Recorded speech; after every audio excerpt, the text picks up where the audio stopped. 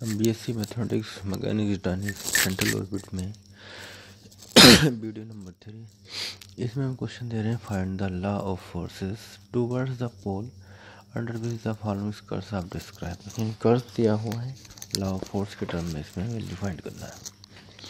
Are equal to ए की power theta coat alpha curve दिया हुआ है, तो यहाँ से आर इक्वल टू 1/u हुआ करता है, तो 1/u इक्वल टू आ जाएगा ए की पावर थीटा कोट अल्फा, यानी 1 equal to A U A की पावर थीटा कोट अल्फा।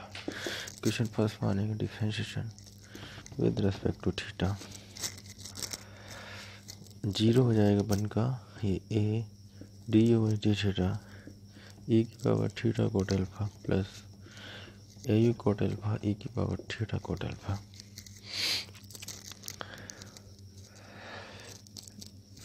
इसको उधर ले जाएंगे, D you by D theta ए की power theta coat alpha equal to minus का ए यू कोट अल्फा ए की पावर थीटा कोट अल्फा, ए की पावर थीटा कोट अल्फा से कैंसिल, ये बचता है D you by D theta equal to minus you coat alpha. D you by D theta आ गया है minus का यू कोट अल्फा, इसे क्वेश्चन नंबर 2 मान लेंगे। इसका फिर से डिफरेंशिएशन किया जाएगा,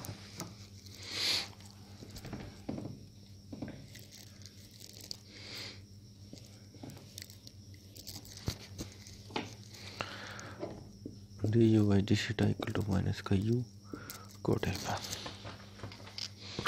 differentiation with respect to theta, तो ये हो जाएगा D to you by D theta square equal to minus का coat alpha D you by D theta. D you by D theta की वैल्यू ड्रा कर देंगे माइनस का यू कोट अल्फा, तो D to you upon D theta square equal to you coat square alpha हो जाएगा।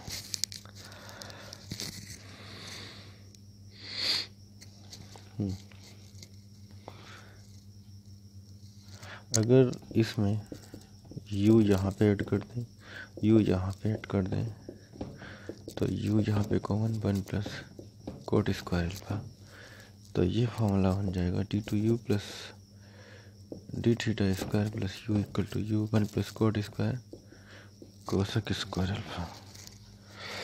अब differential equation of central orbit ले लेंगे।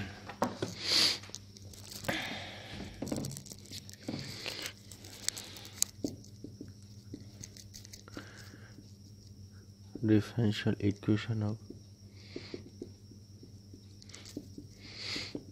सेंट्रल ऑर्बिट,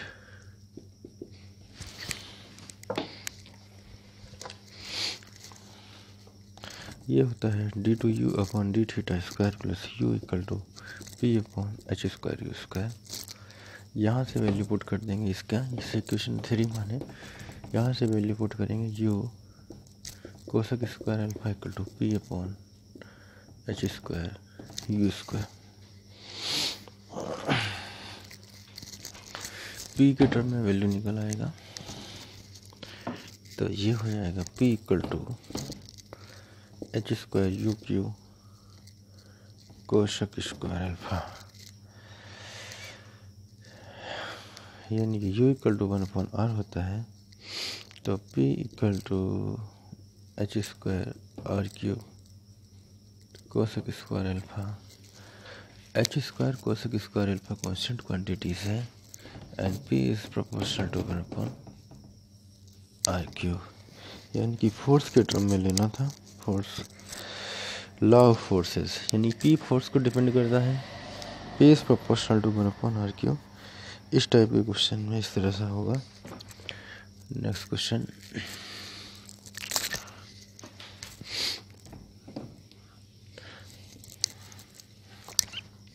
इसी पे नेक्स्ट क्वेश्चन है find the law of the forces towards the pole under which the following curves are describe.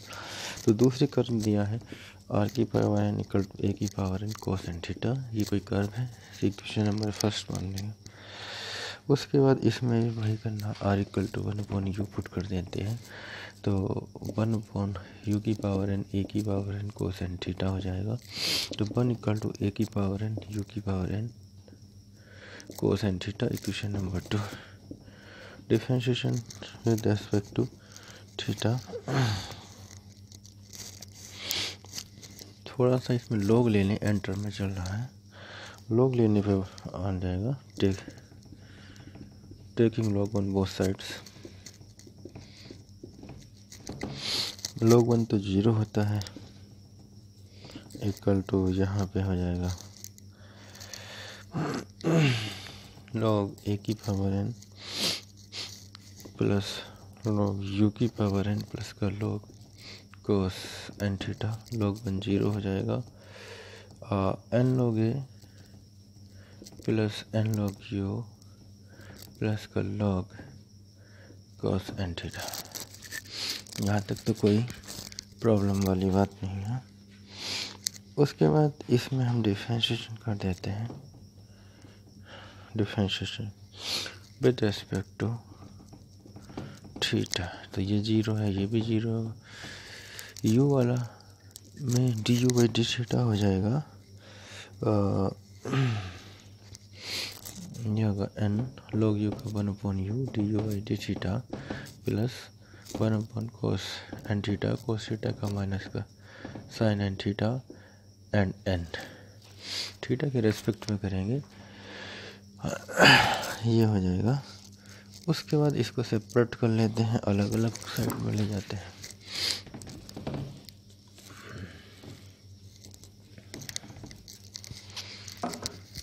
तो ये चलता 0 equal to n upon U D you by D theta minus का sign N theta by cos N theta into n, यानी n upon U D you by D theta equal to हो जाएगा n sign N theta upon cos N theta.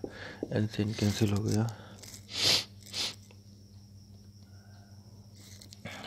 तो ये हो जाएगा D you by D theta equal to you ten N theta. You ten N theta D you by D theta आ गया. उसके बाद फिर से डिफरेंशिएशन करेंगे. अगेन डिफरेंशिएशन, डबल डिफरेंशिएशन कर लेंगे. Differentiation with respect to theta. तो आ जाएगा D to you upon D theta square equal to D you by D theta tan N theta plus ten N theta and you ten का हो जाएगा sec square N theta into N.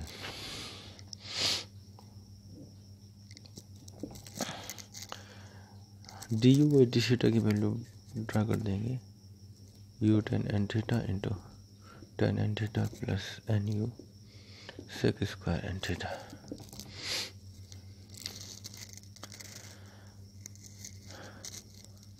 तो यह you ten square N theta plus N you sec square N theta D to you upon D theta square.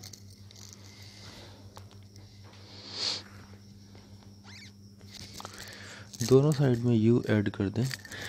यहाँ D to you by D theta square plus you equal to you plus you ten square N theta plus N you sec square N theta.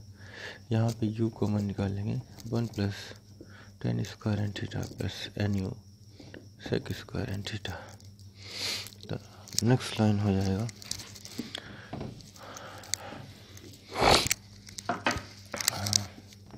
D to you by D theta square plus का u equal to you sec square N theta plus N you sec square N theta. इसमें से u common ना निकालें, कोई ख़ास फ़ायदा तो होने वाला है नहीं. या u sec square N theta common निकाल दें. u sec square N theta common जा रहा है, 1 प्लस का n आ जाएगा D to you by D theta square plus you. अब लेंगे differential equation of central orbit. Central orbit का differential equation of central orbit, उसका फॉर्मूला पुट कर देते हैं. तो differential equation of central orbit हुआ करता है और D to you up D theta square plus you equal to P upon H square you square. ये वाली जो वैल्यू यहाँ से पुट कर देंगे, you sec square N theta 1 plus N equal to P upon H square you square. P के term में value निकाल ली जाएगी।